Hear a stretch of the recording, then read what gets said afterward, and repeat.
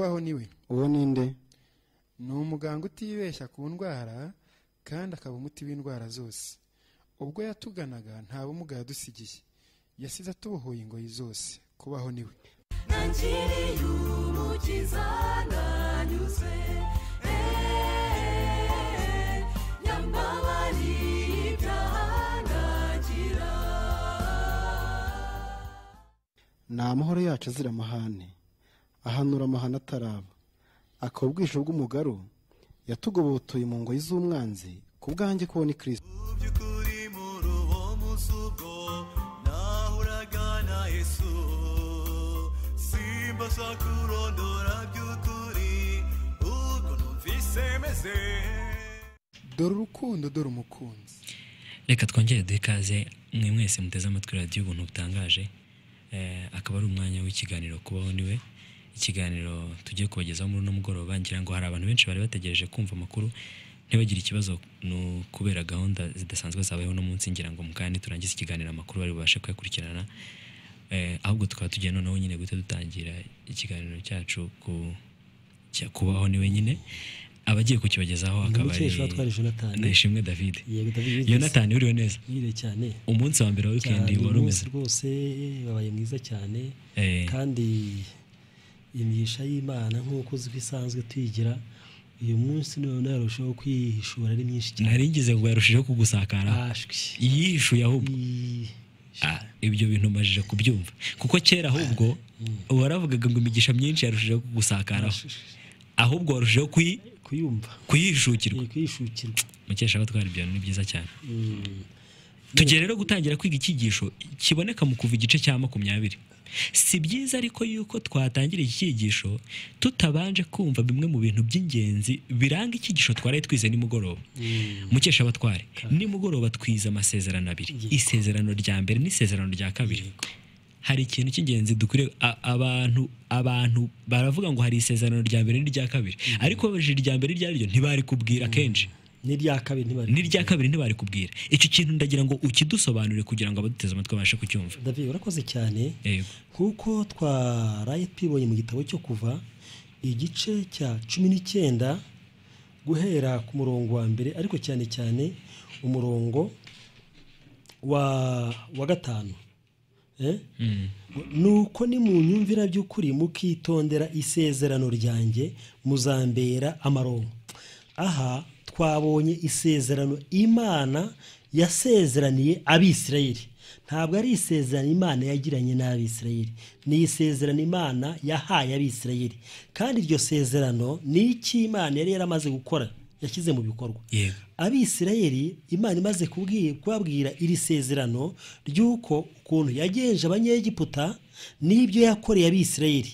Mbese Imana yari ihishuye iby'amateka y'inyoko muntu yaciriyeho iteka nyine n'inyoko muntu yo muri Adamu, uburyo Imana yaciriyeho iteka. Niyo mpamvu agereranywa n'iby'Imana yakoreye Abanyegiputa. Noneho n'iki Imana yakoreye inyoko muntu nanone muri Kristo, bisobanura ngo iby'Imana yagiriye Abisirayeli, bene Yakobo na bene Isirayeli. Bityo rero Imana imaze kwibutsa Abisirayeli iri sezerano, Abisirayeli nabo bahise baha Imana isezerano. Uretse kurenga kuri icyo kintu mbanze nkubaze, ese Imana ibabwira ngo nibitondera isezerano, iryo sezerano yavugaga ni iki? Kuko ntabwo ari byiza ko abantu bumvira ijambo isezerano ariko batavuga ngo isezerano ni iki? Iri sezerano ni agakiza k'ubuntu Imana yahereye inyoko muntu muri Kristo. Wadufasha kubona isomo rivuga ibyo bintu? Ako gakiza k'ubuntu Imana yahereye inyoko muntu muri Kristo. Wadufasha kubona isomo rigaragaza ko iryo sezerano rishingiye kuri Kristo? Yego, twabonye mu gitabo cy'Itangiriro igice cya 22 umurongo wa 18. Imana ibwira Aburahamu iti, mu rubyaro rwawe nimwe amahanga yose yo mu isi azaherwa umugisha. Abagalati igice cya 3 umurongo wa 16. Haravuga ngo ntabwo yavugaga imbyaro nko kuvuga benshi, yavugaga urubyaro nko kuvuga umwe, ari we Yesu Kristo. Ibyo Imana bivugaga yerekana umurongo wa 15 w'Abagalati, abantu bumva aho bihuriye barimo barerekana ko isezerano Imana yatanze ritakuyeho n'amategeko yaje hashize imyaka 430. Isezerano rero Imana yatanze ni iryo rya Kristo, iryo Mwana yabwiye Aburahamu iti mu rubyaro rwawe nimwe amahanga yose azaherwa umugisha. udufashije kumva rero yuko isezerano ry'Imana ryari rishingiye kuri Kristo. Iryo ni irya mbere. ni irya mbere. Noneho hari irindi sezerano Imana yagiranye n'abantu. Hari isezerano Imana abantu bagiranye n'Imana. Reka nsubiremo iki kintu. Yego. Hari isezerano Imana yahaye abantu. Yego. Hakaba n'isezerano hagati y'Imana n'abantu cyangwa se hagati y'abantu n'Imana. Yego. Isezerano Imana yahaye abantu si iryo yagiranye nabo, ni iryo yabahaye. Yego. Iryo ni Kristo. Ryakomotse ku Mana. Ryakomotse ku Mana. Hakaba n'isezerano Imana yagiranye n'abantu. Ariko rikomotse ku bantu. Rikomotse ku bantu. Ariko baribwirwa n'Imana rero nicyo gitangaje. Iryo sezerano rya kabiri ryo ni irihe? Kuko hari ukuntu abantu bavuga ngo hariho amategeko bakavuga ngo hari n'isezerano hagati y'Imana n'abantu. Ntibabashe kuvuga niba isezerano hagati y'Imana n'abantu rishingiye ku mategeko cyangwa niba hari isezerano hagati y'Imana n'abantu riri ukwaryo hakaba n'amategeko ukwayo. Bityo bakavuga ko isezerano hagati y'Imana n'abantu ryavuyeho ariko ko amategeko yo yagumyeho. Urakoze cyane David. Iki kintu abantu badukurikira bakwiriye kucyumva. Iyo Bibiliya ivuga iri sezerano abantu babwiye Imana rikabisezerana Imana yagiranye n'abantu. Yego. Ariko ridakomotse ku Mana rikomotse ku bantu. Ni isezerano ryavuye mu bantu noneho ribisezerano hagati y'abantu n'Imana. Yego. Noneho iri sezerano rero rishingiye ku mategeko 10. Mbese amategeko 10 aduhishira isezerano. Reka nkwibutse iki kintu. Ntabwo isezerano ry'Imana n'abantu rishingiye ku mategeko 10. Ibyo niko abantu bose babivuga ariko ibyo si byo. Nyarukira mu gice cya 34 cy'itangiriro cyo Kuva. Yego. Iki kintu ni ingenzi ko abantu baza kucyumva. Kuko abantu bagerageje kuvangura amategeko baravuga ngo hariho 10. Igice cya kangahe? Cya 34. Igitabo Kuva 34 umurongo. Abantu bashobora kuza kwibaza bati ibyo bihuriye n'amategeko, nako turabyisomera barababyumva. 34 wenda bagenzi bacu bazaza mu byigisho biri nyuma bazashobora kubivuga. Noneho uhere ku murongo wa 27 n'uwa 28. Ni ingenzi ko ikintu tugisobanurira abantu. 34 27 na 28. Yego. Uwiteka abwira Mose ati: Iyandikire ayo magambo kuko isezerano nsezeranye nawe n'Abisirayeli rihagaze kuri aya magambo. Komeza. Amasezerano y'Uwiteka amaranayo n'Uwiteka iminsi 40 n'amajoro 40 atarya umutsima atanywa amazi. Uwiteka atanywa amazi. Uwiteka yandika kuri ibyo bisate by'amabuye amagambo y'isezerano niyo ya mategeko uko ari 10. Ndagira ngo abantu sinzi niba abantu bari bateze amatwi risomo, ni ingenzi ko turisubiramo. Riravuga ngo Uwiteka abwira Mose ati iyandikira ayo magambo kuko isezerano nsezeranye nawe n'Abisirayeli rihagaze kuri ayo magambo. Isezerano Imana yasezeranye n'Abisirayeli rihagaze ku magambo yose Imana yabwiye Mose. Imana irangije itegeka Mose kuyiyandikira we ubwe n'urutoki rwe. Aho niho amagambo, aho niho isezerano rihagaze. Aho niho isezerano rihagaze. Umurongo rero wa 38 ukavuga ikindi kintu. Amara nayo n'Uwiteka iminsi 40 n'amajoro 40 atarya umutsima atanywa amazi. Uwiteka yandika kuri bya bisate by'amabuye amagambo y'isezerano niyo ya mategeko uko ari 10. No murongo 28. Iri somo ritwereka yuko isezerano rihagaze ku magambo yose Mose yavuganye n'Imana. Isezerano kambisubiremo. Isezerano rihagaze ku magambo yose Imana yabwiye Mose. Naho amagambo y'isezerano yanditswe ku bisate 2 by'amategeko. Iki kintu kugira ngo abantu baduteze amatwi baze kucyumva banareba igice cya 33 na 2 umurongo wa 10 umurongo wa 10 wa igice cya 31 umurongo wa 18. Maze amaze kuvugana na Mose ku musozi Sinayi, Uwiteka mu isate by'amabuye 2 biriho ibihamya byandikishijwe urutoki rw'Imana. Kugira ngo abantu baze kucyumva none reka dukoresha urugero. Umukesha batware Yonatani, ufite umugore? Ndamufite. Mwarasezeranye mu mategeko? Twarasezeranye. Reka noneho umfashe usubize ibibazo ngiye kukubaza. Mbese igihe mwasezeranaga mu mategeko nibwo mwari mugiranye isezerano? Oya, twarigiranye mbere ahubwo amategeko tugiye mu mategeko kwari ukugaragaza isezerano twagiranye. Abantu baduteze amatwi iki kintu nibacyumve. Nta muntu ushobora gusezerana n'umuntu mu mategeko batarasezerana mbere, kereka aramutse abaye ari umusazi. Reka nsobanure icyo mvuga. Mbese nshobora kugenda tuvuge wenda ubu basezeranira ku murenge, nkicara mu murenge nkahura n'umukobwa ntazi, narangiza nkamufata cyangwa akamfata tukajya imbere umuyobozi akadusezeranya. Ntabwo bishoboka. Byashoboka ibyo bintu? Mutaragiranye isezerano ntibyashoboka. Biramutse bibaye binabaho, keretse gusa turamutse tubaye turi abasazi twembi. Ibyo ntiyabaho kuko nta basazi basezerana. Icyo kintu urakoze kukitubwira rero mbere yuko ujya mu murenge gusezerana n'umugore gukora icyo mwita gusezerana, ibyo bintu mwasezeraniye mu murenge hagati yawe n'umugore wawe mwari mwarabanje kubyemeranyaho, nibyo cyangwa ntabwo ari byo? Icyo kintu uvuga nicyo David. Abaduteze amatwi ibyo bintu babyumve. Rero isezerano ni iryo mwagiranye mbere, naho muri ku murenge amagambo mwavuze siyo sezerano, ahubwo ni amagambo y'isezerano. Icyo kintu uri kuvuga nicyo ukurikije n'ikisho turi kwiga. Niyo mpamvu umurongo wa 8 hari isezerano Abisirayeli bagiranye n'Imana. Umurongo wa 8 w'ikihe gice? Igice cya 19 umurongo wa 8. Yego. Reka duhere ku murongo wa 7. Yego. Mose araza ahamagara abakuru b'abantu, abazanira ayo magambo yose Uwiteka yamutegetse. Abantu bose baramusubiza icyarimwe bati, ibyo Uwiteka yavuze byose tuzabikora. Yonata, abantu nibumva n'umurongo ukuntu uvuga, ntabwo bavuze ngo ibyo Uwiteka yadutegetse byose tuzabyubahiriza, ahubwo baravuze ngo ibyo Uwiteka yavuze byose tuzabikora. Uwiteka yari yavuze iki? Yari yavuze ngo nibakomeza isezerano. Ariko hari ikindi kintu yari yavuze, aravuga ngo muzambera ubwoko bw'abami n'abatambyi, muzambera ishyanga ryera. Ese uzi ko mu byo Uwiteka yari yavuze n'ibyo byari birimo? Mu byo bagombaga gukora bo ubwabo, bagombaga gukora ku buryo babishyanga ryera. Ibyo Uwiteka yavuze tuzagira gute? Tuzabikora. Imana ivuze ibintu uko izagenza ibintu, naho uko izagenza ibintu bo nabo bazabikora. Icyo kintu abantu bacyumve. Uko Imana izagenza ibintu nabo bazabikora. Ibyo Imana yari kubagenzereza bo bazabikora. Ibyo Uwiteka yavuze tuzabikora.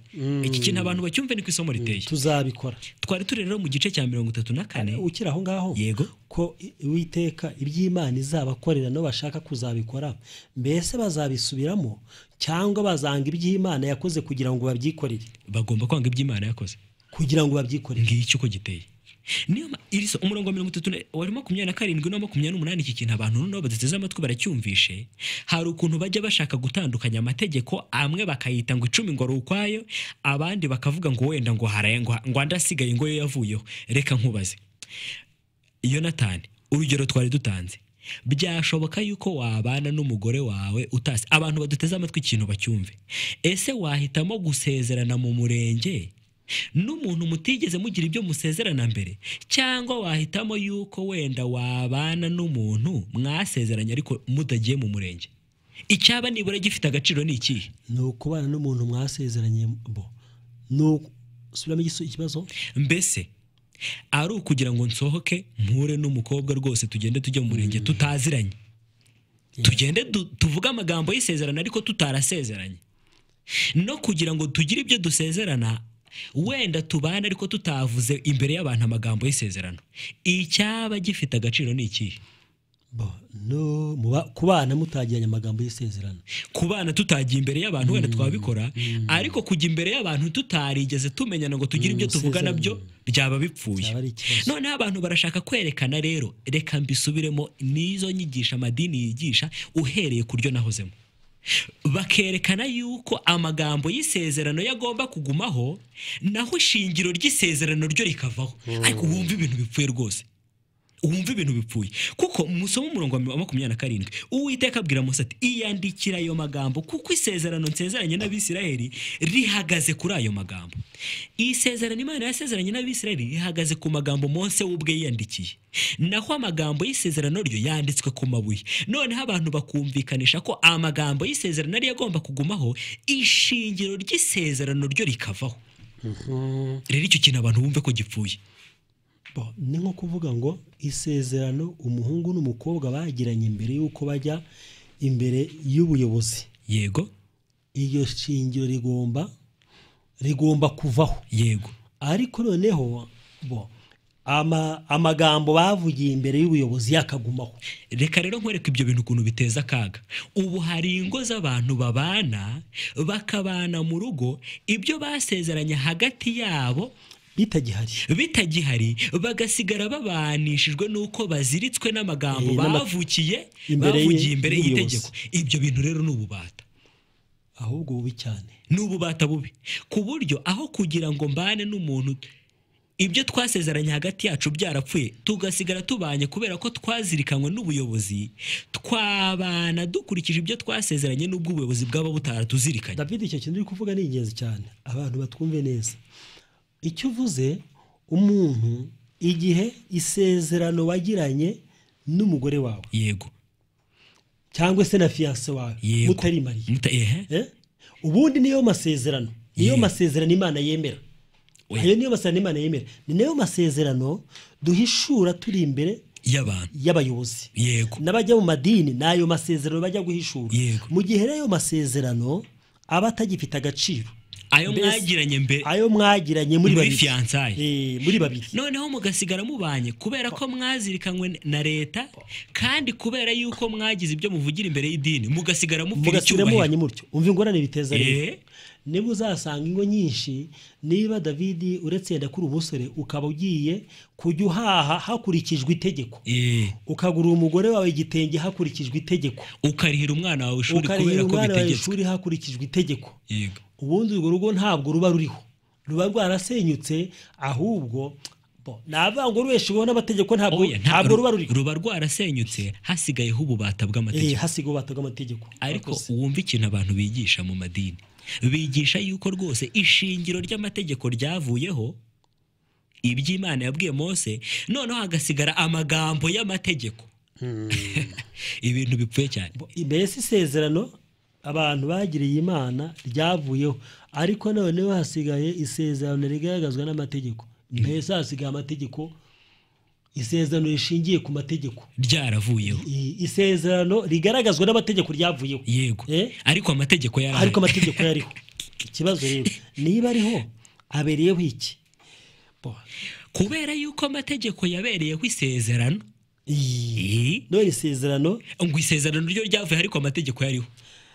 Ariko ibintu abantu bigisha ubundi babikura. David, reka tujye mu gice cya 20 cyo kuva rero. David, utarajya mu gice cya 20, reka tubaze dusobanure iki, yenda umunota umwe cyangwa ibiri. Yego.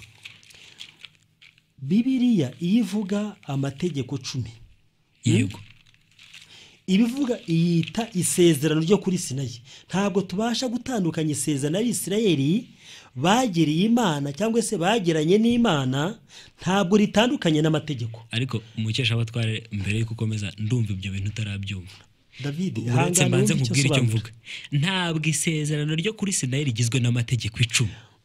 Amategeko ahishura iryo sezerano, ariko si 10, ahubwo ni yose. Ni amategeko yose. Ni ya myumvire karande rero yo gukurikirana.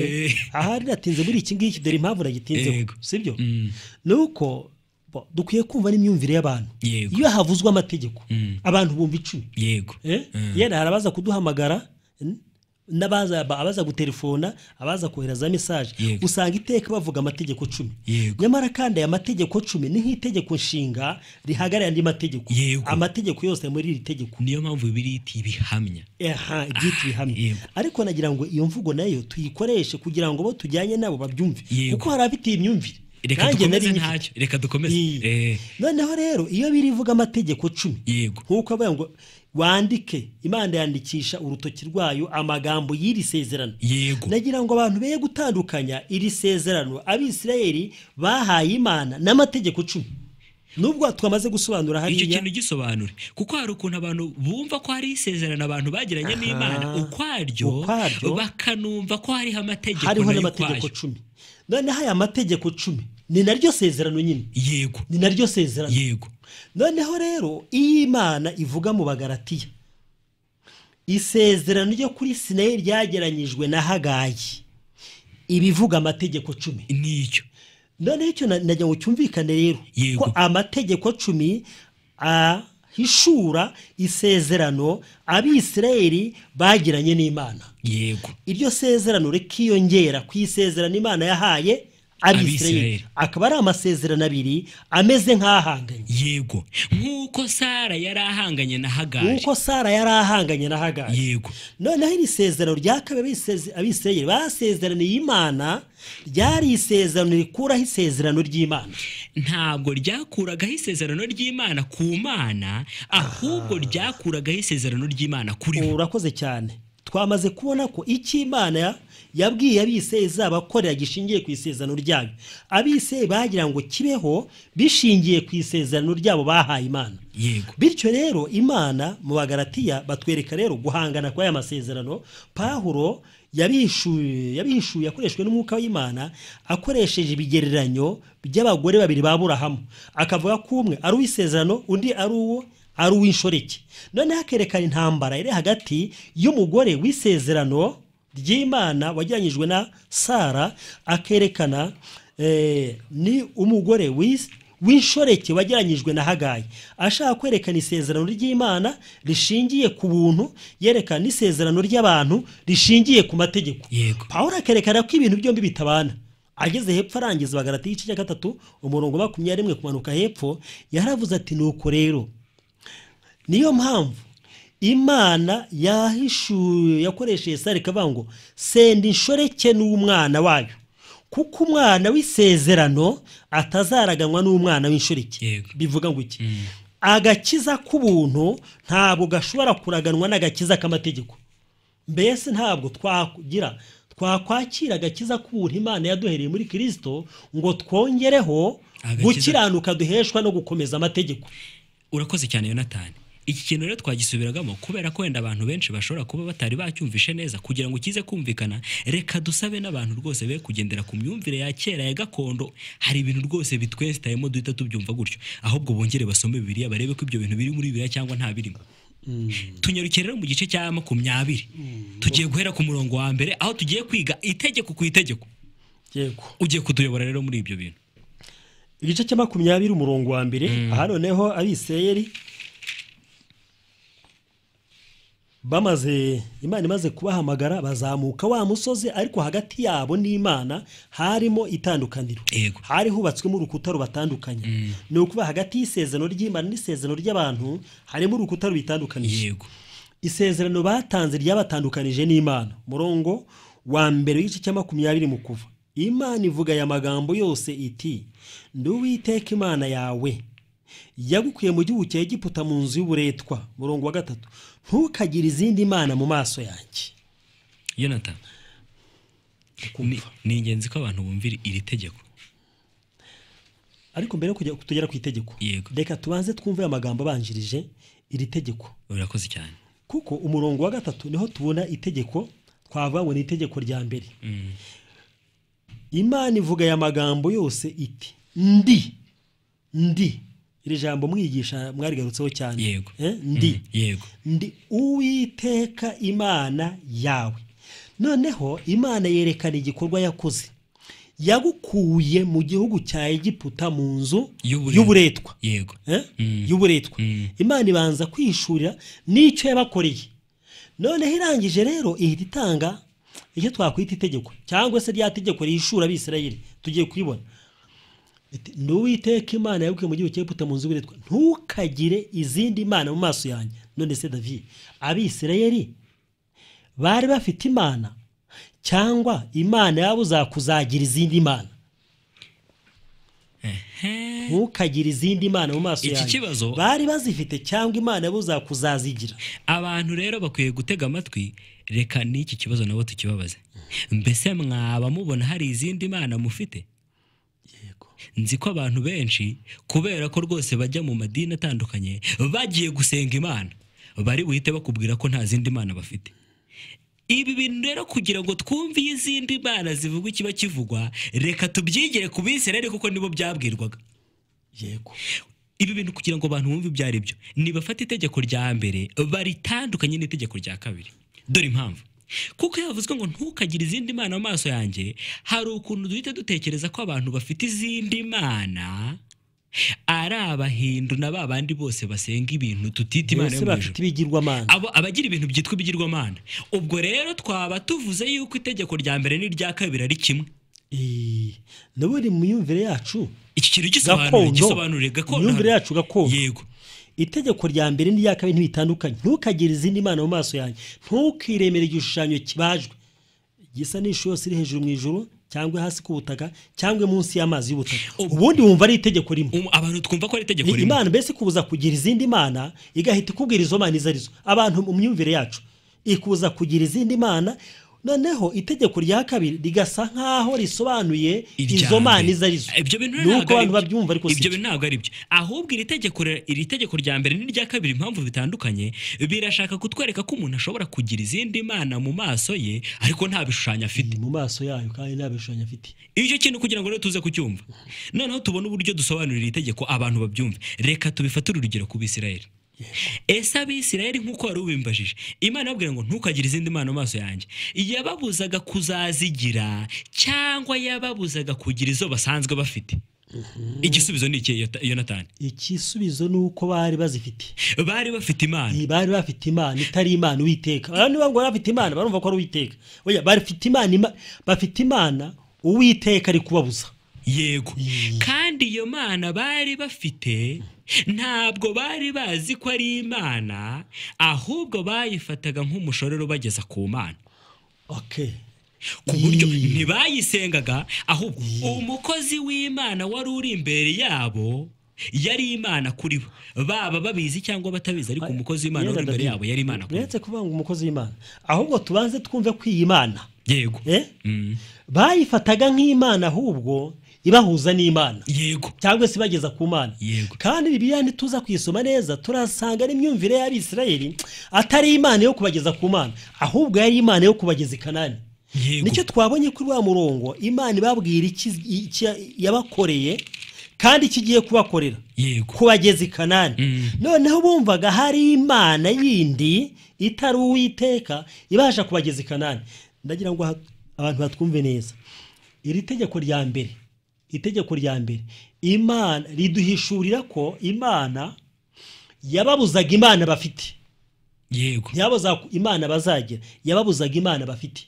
Noneho amategeko ntabwo aduhishurira ibice y'Imana nk'uko hari amadini yigisha gutyo, ahubwo ahishura imico yacu, ahishura ibitwuzuye. Reka kugira ngo abantu bumve ko ikintu tuvuga atari amagambo, abantu babanza bumve ko Abisirayeli baba bafite Imana ariko rwose batashobora kuvuga amagambo yabo ko ari Imana. Nabo baraza guhita bumva yuko bafite Imana. Nta muntu uba adafite Imana mu maso y'Imana, ntawubaho. Ntawubaho adafite Imana mu maso y'Imana. Ibyo sire bisobanure neza. Ndabisobanure, sinzi niba biri bwumvikana ariko turabikoresha Bibiliya. None se David, noneho reka twinjira aha ngaha ikibazo tugiye kureba. Turashaka ko abantu aribo bavuga bati iyi Abisirayeli bari baragize Imana, kuko hari ukuntu ubwira abantu ibintu bakumva ibyo uvuze ntibumva ibyo birivuze. Imana iravuze ngo ntukagire izindi mana, nduwiteka Imana yawe, sibyo? Je nduwiteka Imana yawe. None ntukagire izindi mana. Ihita yerekana icyo yakoze. Yego, ndi Imana yagukuye mu Egiputa mu nzu y'uburetwa. Kubw'ibyo rero ntukagire izindi mana, sibyo? Banza wumve iryo jambo David.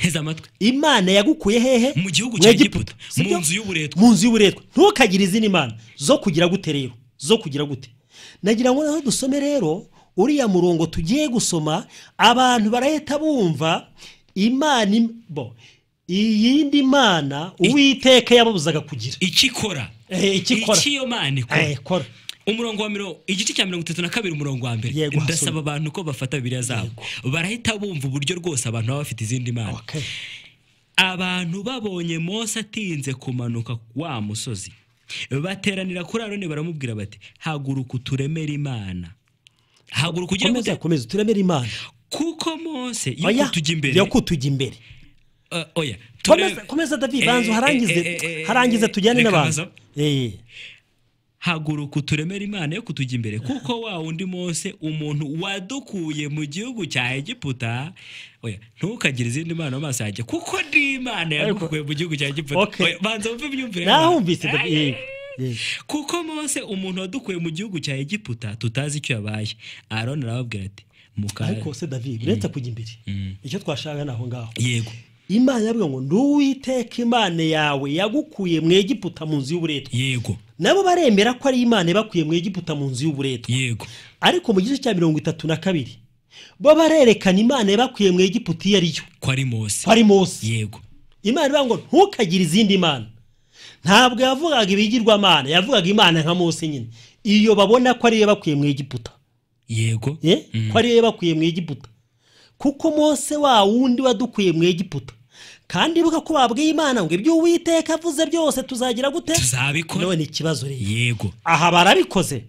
ko yabujije kugira indi mana none koko ntabwo bayigize ibyo basezeranye ryasezerano ryabo basezeranye Imana bararishohoje ntabwo barishohoje ariko se ubundi David amasezerano y'ukiri no mu idini wahaye Imana barayashohoje ntabwo nayashohoje ubundi se abanyamadini y'amasezerano basezeranye Imana barayasohoza oya ntabwo bayasohoza kuki batayasohoza nuko batabishobora nuko iryo sezerano baha Imana ari isezerano ritagira gute ntabwo rishoboka noneho icyo Imana iri kuduhishurira nuko isezerano duha Imana si isezerano rishoboka noneho amategeko agiye kuduhishurira ko isezerano duha Imana uretse iyo sezerano duha Imana natwe ubwacu tudashoboka yego natwe ubwacu tudashoboka uretse isezerano ko ridashoboka natwe ubwacu ntidushobotse ikibazo si n'isezerano ahubwo ikibazo n'abatanga isezerano yego noneho rero tugaruka kuri ikintu Yonatani ukiraho David nkubwiye ntizaguha amafaranga nk'ubu yenda ugiye kuzajya ku ishuri ntekereza ko hari igihe muri iyi minsi twaba tutari kumwe kandi David rero mbere yo kujya ku ishuri uzaze ngo 5,000 bizakugeza ku ishuri yego iryo sezerano ridasohoye warenganye isezerano cyangwa ikibazo ni isezerano cyangwa ikibazo ni iki ikibazo ni uwari sezerano ikibazo ni uwari sezerano yego noneho si isezerano ridashoboka ahubwo abari sezeranye nibo batagira gute nibo badashoboka noneho rero iri sezerano Imana ikoresheje amategeko avuye mu bantu yashatse guhishura yuko si isezerano ridashoboka ahubwo abari tanze ntibagira gute nibo badashoboka rero Yonatani urakoze kutubwira iki kintu abantu rero iyo dusomye amategeko twumva ko harashoboka noneho urugero nk'ubu abantu twese tutaba mu madini ayo twita igipagani asenga ibigirwamana twumva itegeko rya mbere n'irya kabiri twarayashoboye impamvu tubyumva gutyo nuko tutumva no mategeko reka duhere urugero ku Bisirayeli kugira ngo abantu baze kumva iki kintu mbese hari ahantu na hamwe mwigeze mubona muri Bibiliya mwabaduteze amatwi Abisirayeli basenga Mose ashwi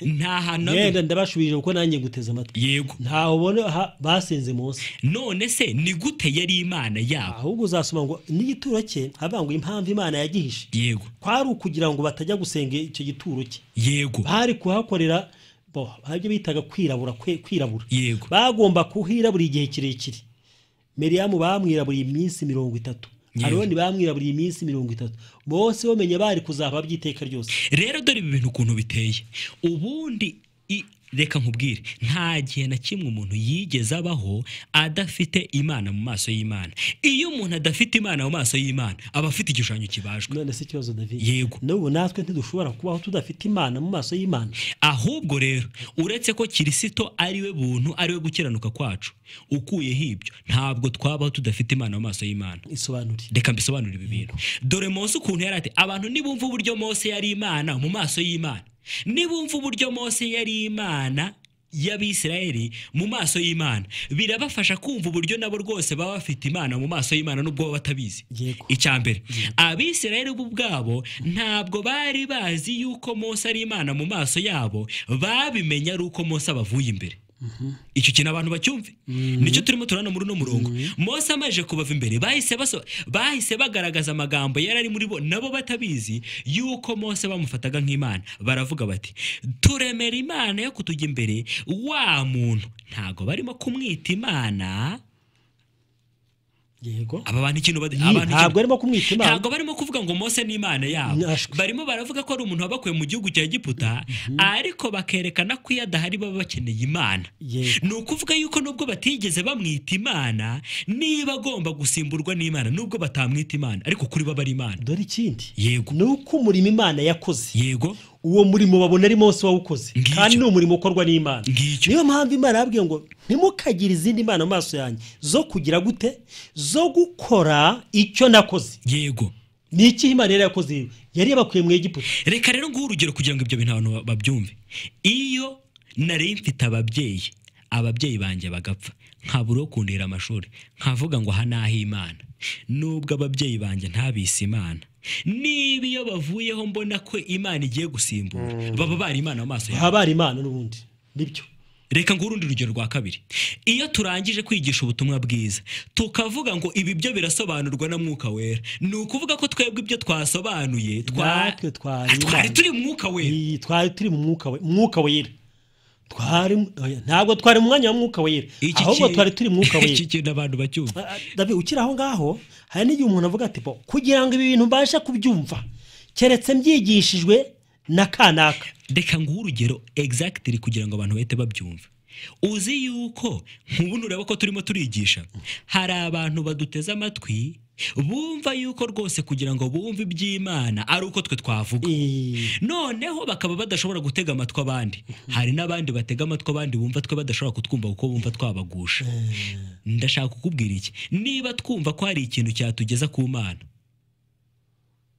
noneho hakaba n'ikindi kintu cyatuma tutagera ku Mana, iyo cyatugeza ku Mana ni Imana mu maso yacu. ni Imana mu maso y'Imana. Mu maso y'Imana niko Mose yari ameze. Bumvaga Mose yabakorera iby'Imana, yaba adahari bakumva noneho bakeneye iki?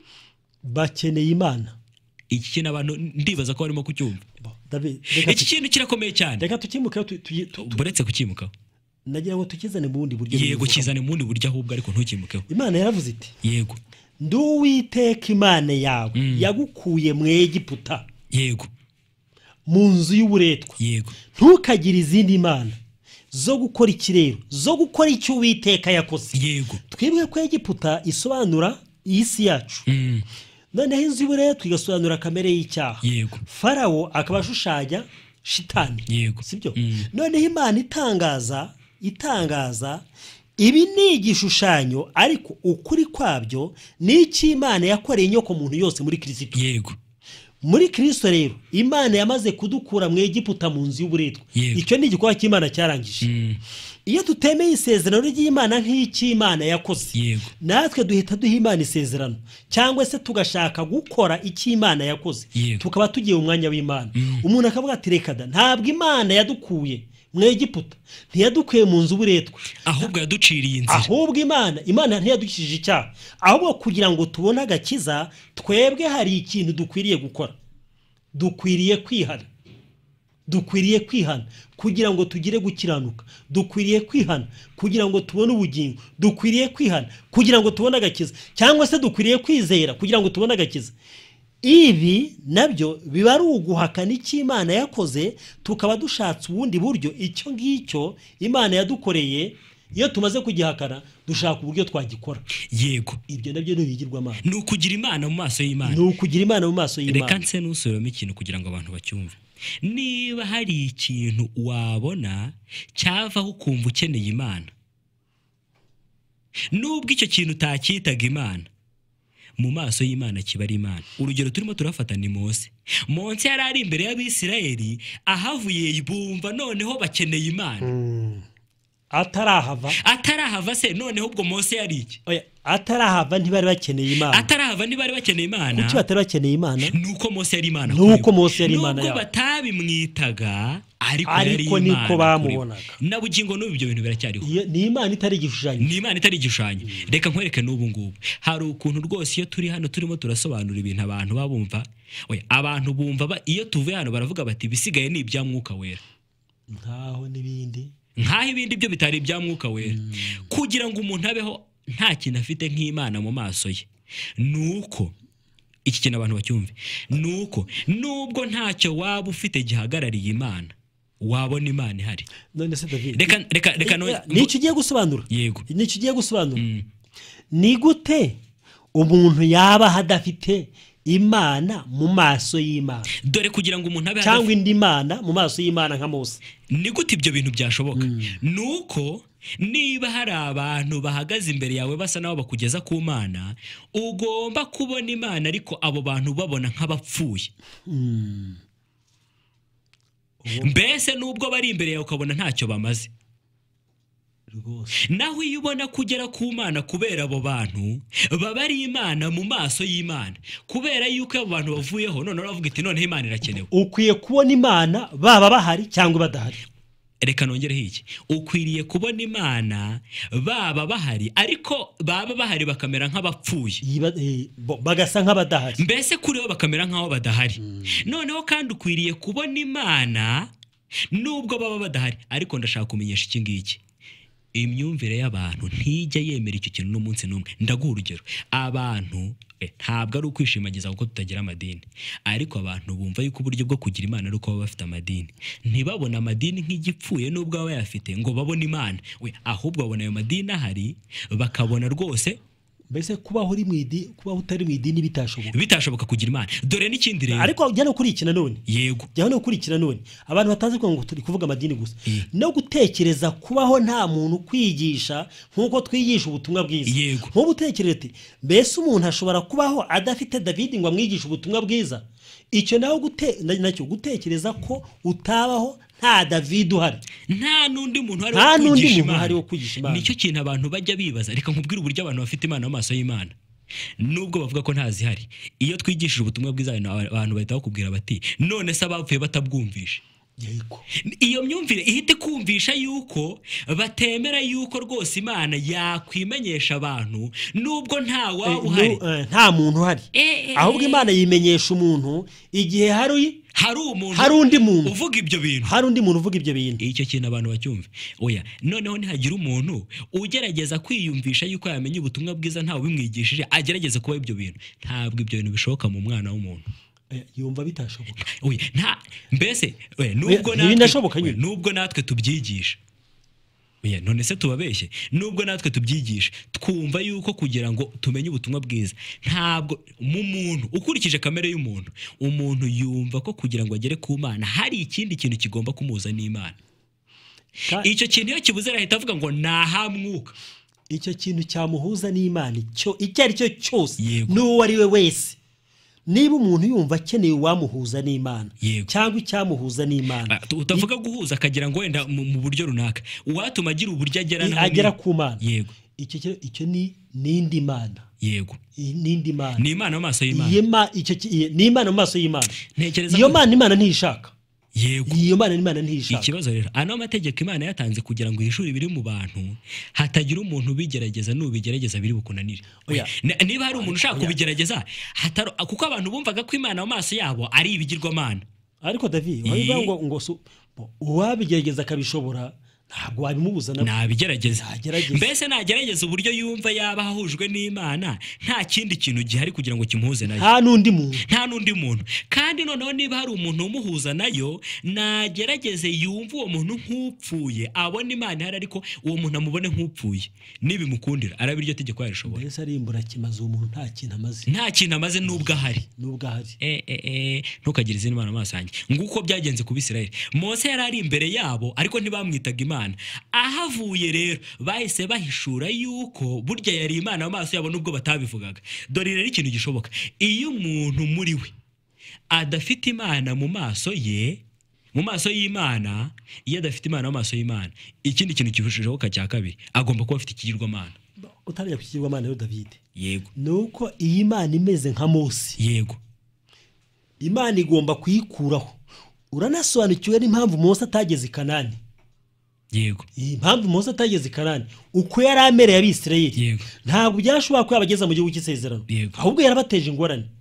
Mbese uko Abisirayeli bafataga Mose, nuko Imana yabonaga Abisirayeli bafata Mose.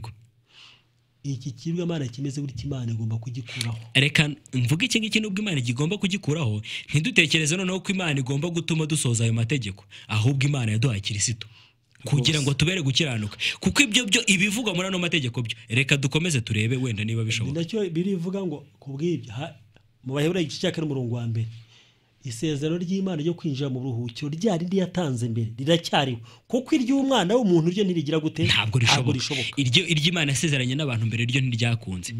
Dore rero ibintu ukuntu biteye, iyo umuntu agerageje kwibuza kugira ikigirwamana mu maso y'Imana, yego abantu wenda babigerageje, uzi ikintu cya kabiri gihita gishoboka ni uguhita barema ikigirwamana.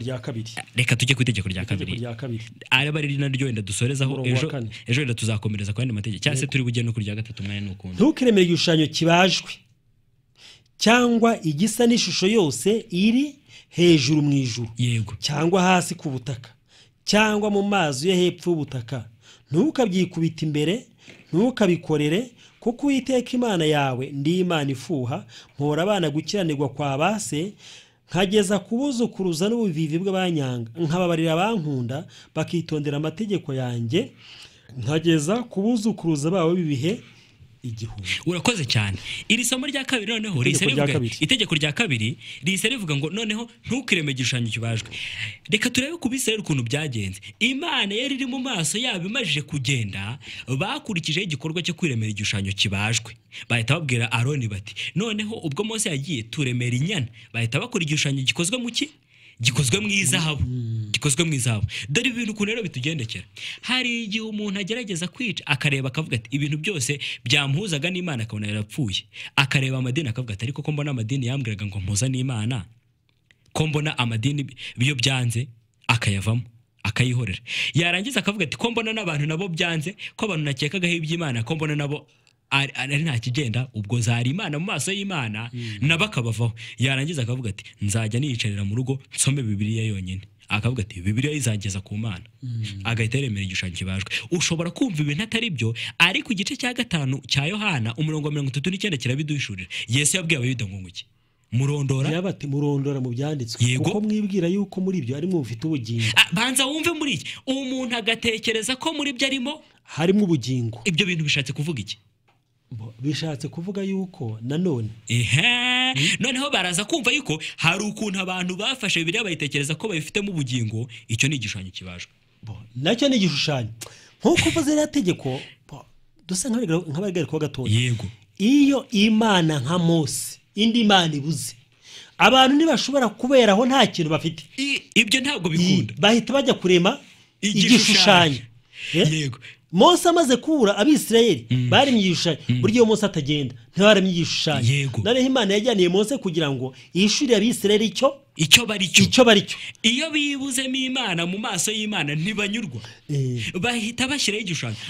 Abantu bose batakaje Imana mu maso y'Imana, ntabwo bumvisha babonye amahoro. Abo tuzi bamwe na bamwe mu madini ayo twita ya gipagani, bo bashyizeho ibishushanyo bigaragara. Abatarashyizeho ibishushanyo bigaragara bashyizeho ibishushanyo nka Bibiliya. None njye banza usobanurira abantu uburyo abantu Bibiliya bashobora kubabera ikigirwamana. David nifuza ko ikintu twagisobanura ari nk'umugabane wa kabiri w'itegeko. Ndagira ngo tubanze twumve iki kintu gikomeye cyane. Ni ikihe? Ntukiremere igishushanyo kibajwe. Yego.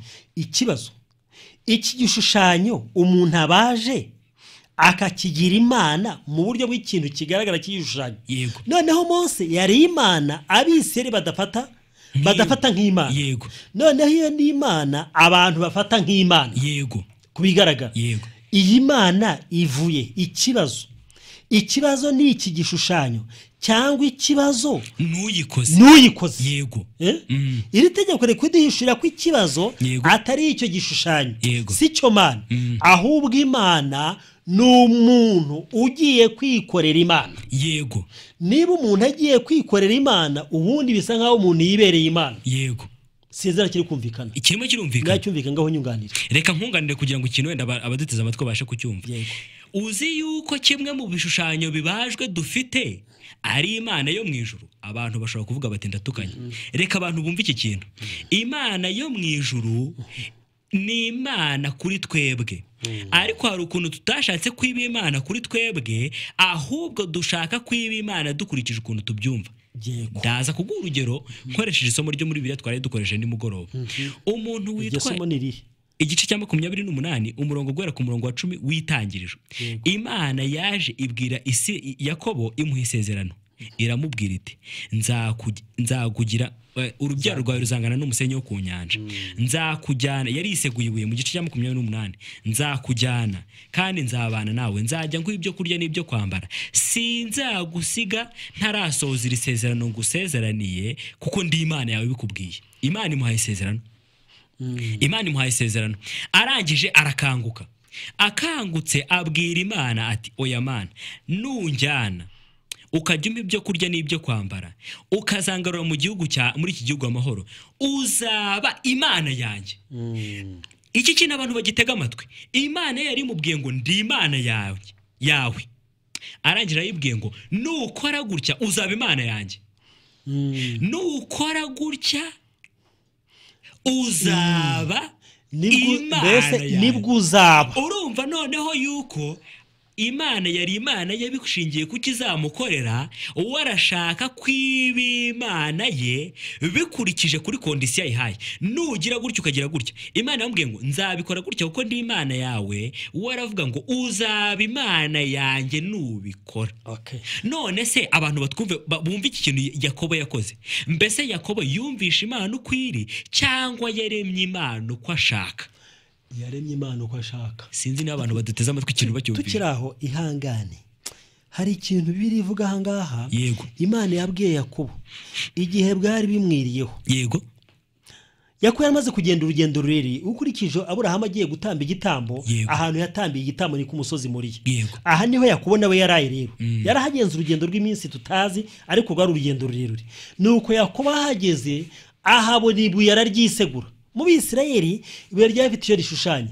Igihe yaramaze kuryisegura abona urwego rumanutse ruturutse mu ijuru ukagera mu isi. Yego.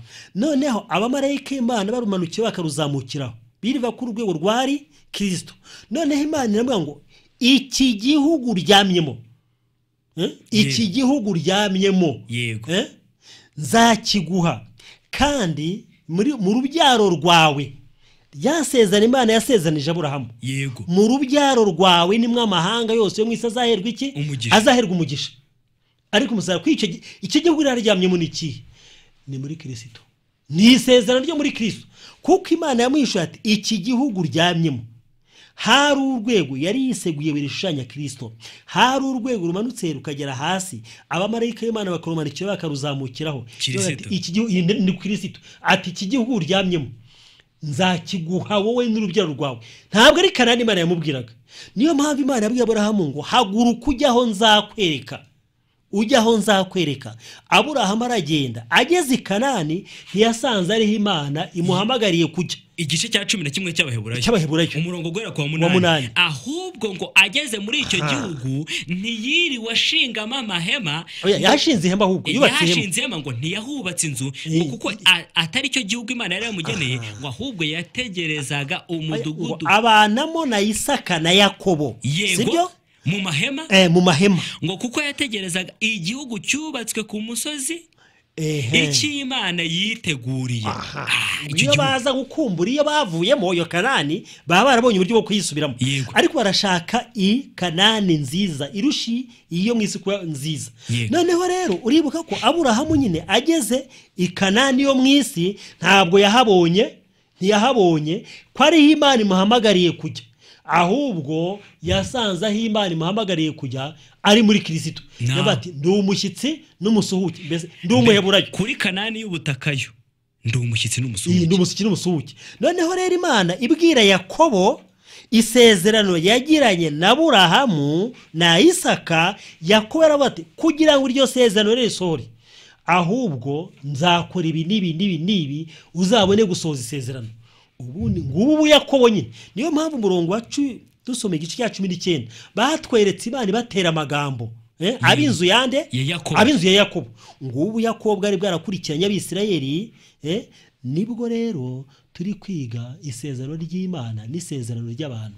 urakoze cyane. Rero twari turi mu itegeko rya kabiri, Yego. ntukiremere igishushanyo kibajwe. Twari turimo turerekana uburyo abantu iyo babuze Imana mu maso yabo, mu maso y'Imana, igikurikiraho ni ukurema igishushanyo kibajwe. Oya, abantu nibabyumve. Igihe abantu babonye amategeko abantu babonye amadini adakwiriye kubabera Imana, bakabona nta mwigisha n'umwe wababera Imana, oya, bakabona nta n'umwe bakwiringira ko yabageza ku by'Imana nyakuri.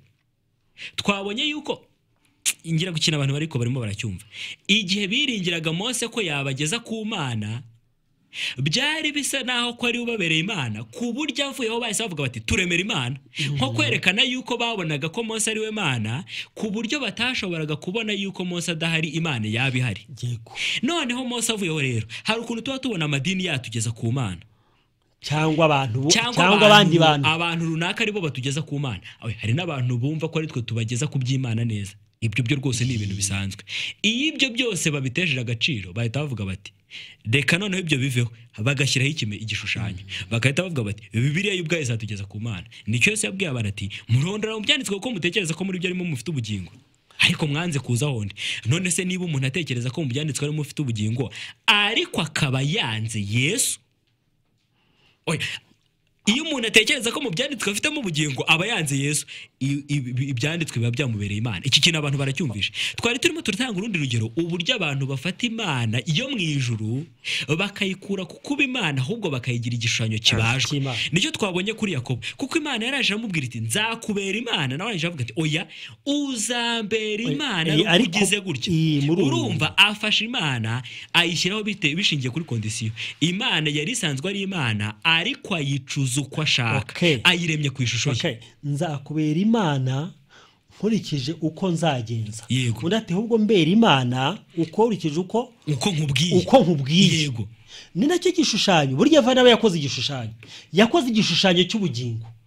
Yego. Niyo mpamvu tubona na Aburahamu yakoze igishushanyo cy'umwana. Yego. Nayo kubona nawe yakoze igishushanyo cy'Imana nyine.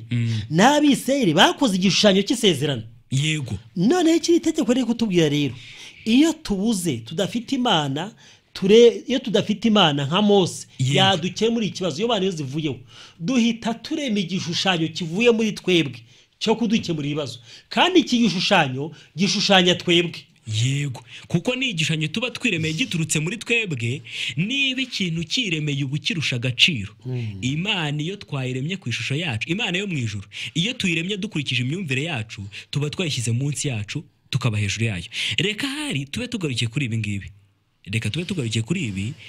kubera yuko kuri ano mategeko abiri, ibindi wenda tuzarushaho kubigarukaho ku munsi w'ejo, ari nabwo tuzaha abantu rwose umwanya uhagije wo kuvuga kuri ibintu, kubera ko igihe kuko cyabaye gito nta mwanya uhagije wenda dufite. Reka dusome message nkeya hanyuma dusoze. Hano hari message rero zatugezeho. None se mudusubiriremo ukuntu ayo mategeko ari isezerano Abisirayeli bahaye Imana. Iki kintu ngira ngo twakivuze inshuro ebyiri, sinzi niba tukigarukaho. Mwiriweho, ubutumwa bwanyu burakura abantu hehe? None se burabajyana he? Ubwo nawe ngira ngo icyo gisubizo yaba arimo aracyimvira. Ariko ntekereza ko rwose niba yumvisha icyigisho rwose arimo arumva ko ari ukuvuma. Ariko reka tubasobanurire. Burakura abantu ku isezerano ry'abantu bubajyana ku isezerano ry'Imana. Burakura abantu ku isezerano rishingiye ku mategeko bukabajyana ku isezerano rishingiye kuri Kristo. Rirakura abantu kuri Hagayi riberekeza kuri Sara. Ngicyo. Rirakura ku bantu ku gakiza k'imirimo ryerekana agakiza k'umuntu Imana yahere abantu muri Kristo. Reka dusome indi message.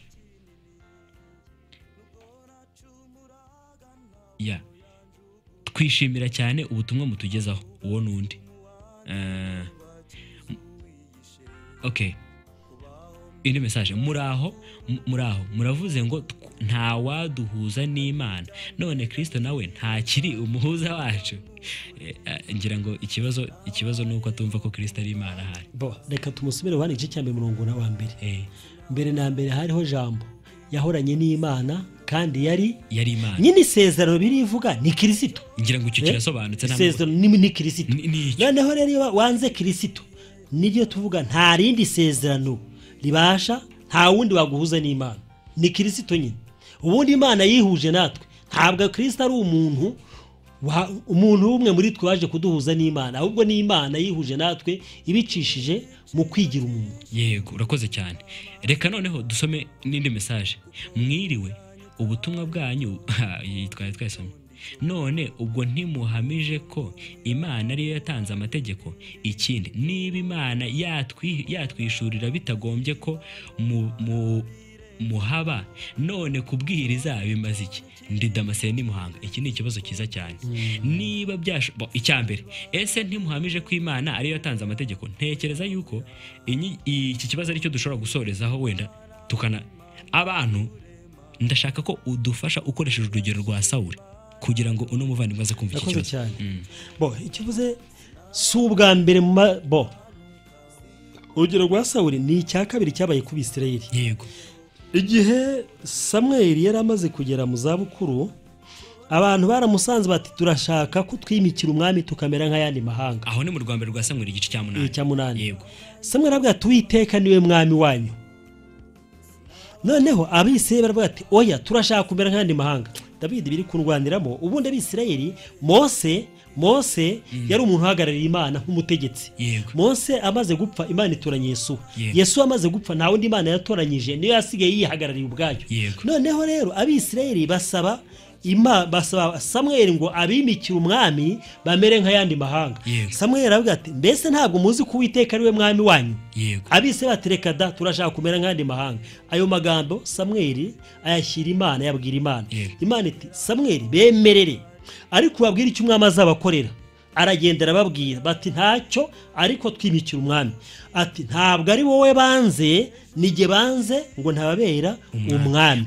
Noneho Imana ifasha Samweli kugira ngo ibatorera umwami.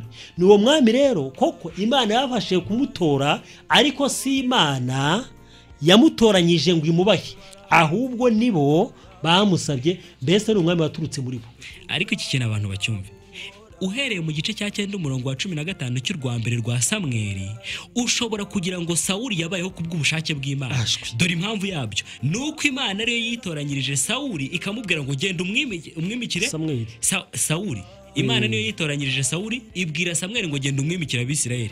Uhereye mu gice cya 9 umurongo wa 15 wagira ngo Sawuli yabaye umwami wa Abisirayeli kubw'ubushake bw'Imana. Ariko dore ukuntu ibintu biteye, Sawuli yabayeho kubera ko Abisirayeli banze kw'Imana babera umwami. Ariko igitangaje, tubona Imana batoranyiriza Sawuli, tukabona kandi kurikirana ko bashyize mu bikorwa ibyo umwami Sawuli yabategetse. Nubwo yamubatoreye, ariko ni ikimenyetso cy'uko bari banze Imana. Uko ni nako bimeze ku mategeko. Nubwo Imana yatanze ariyo yavuze amagambo y'amategeko, ariko ntabwo amagambo y'amategeko yabayeho kubw'ubushake bw'Imana, ahubwo yabayeho kubera ko abantu banze isezerano, ari ryo Kristo. Imana yakomeje gukurikirana ishyirwa mu bikorwa ry'amategeko.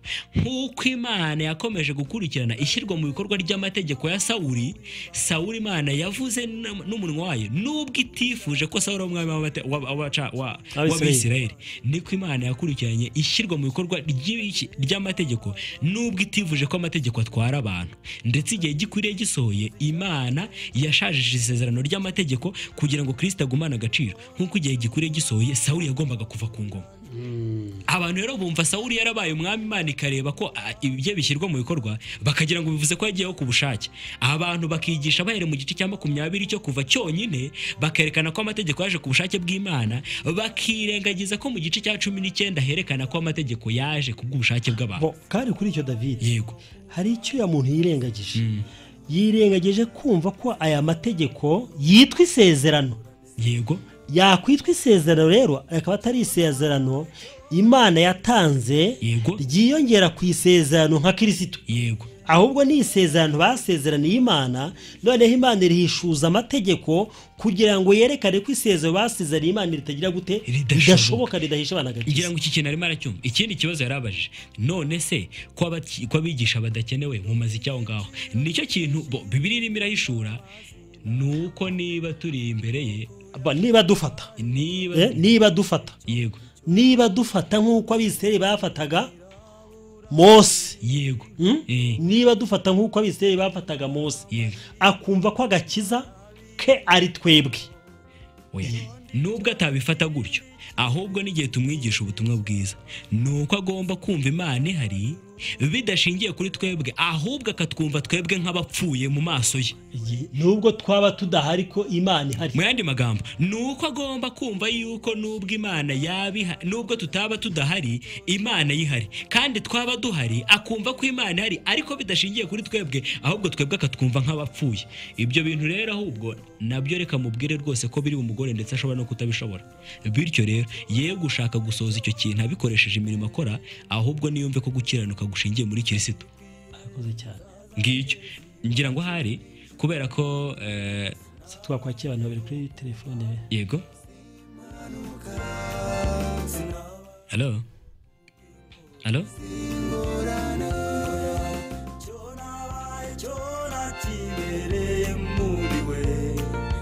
Hello. Oui, mwiriweho. Yego. Yego. Yego.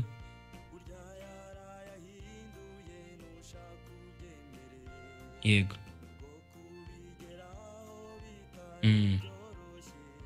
Yego.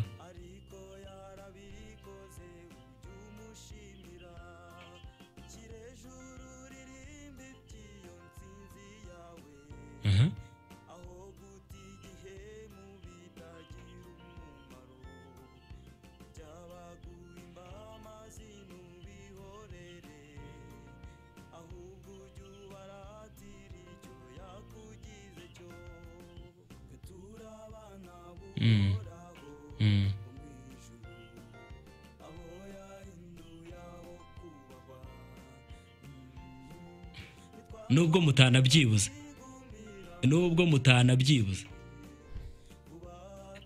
nubwo mutanakwibuza kudufata nk'Imana, nubwo mutabitwita.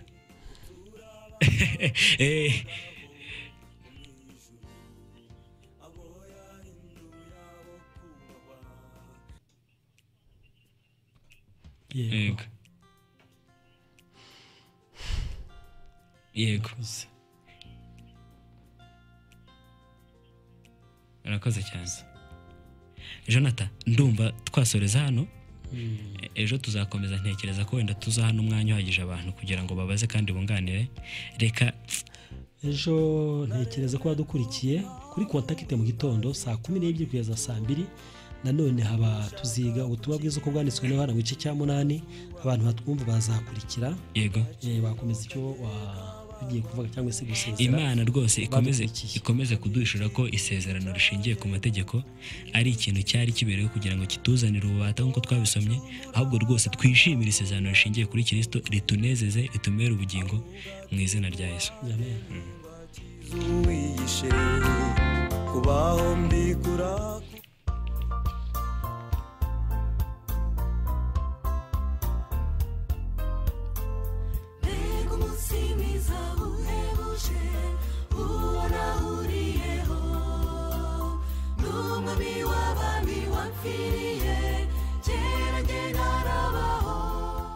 Kubaho niwe. Uwo ninde? Ni umuganga utibeshya ku ndwara kandi akaba umuti w'indwara zose. Ubwo yatuganaga nta bumuga yadusigiye, yasize atubohoye ingoyi zose. Kubaho niwe.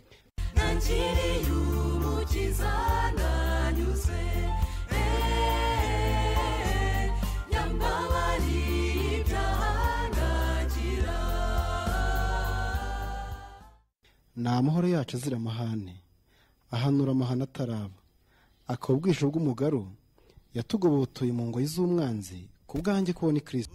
by'ukuri muri uwo munsi ubwo nahuraga na Yesu, simbasha kurondora by'ukuri uko numvise meze. Dore urukundo, dore umukunzi. Kansiga umukunzi nsaze Satani. Ntarabaho yankunze ntamuzi, amfira ntabikwiye. Nanjye kubaho ni Kristo. Urashaka kubaho mu mahoro atemba nk'uruzi? Urifuza kudasigarana urujijo ku by'agakiza kawe? Kurikira ikiganiro Kubaho niwe, nawe muzamenya ukuri, kandi ukuri niko kuzababatura.